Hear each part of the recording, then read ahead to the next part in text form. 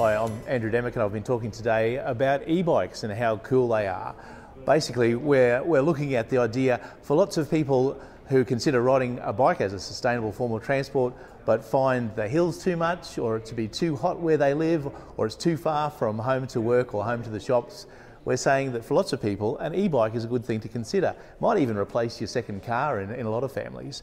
And the benefits of e-bikes is you can get from place to place carrying a fair amount of shopping, amount of stuff for work, with a fairly minimal amount of effort. So e-bikes, under the Australian standards, which adopted the European standard a couple of years ago, are 200 watts maximum power, and they are pedal assisted. You've got to pedal the thing to make it go. And so there's still exercise benefits, there's still benefits for your health and well-being, but there's also the sustainability benefit of one less car and of making the transport more fun as well. So e-bikes, that's the future.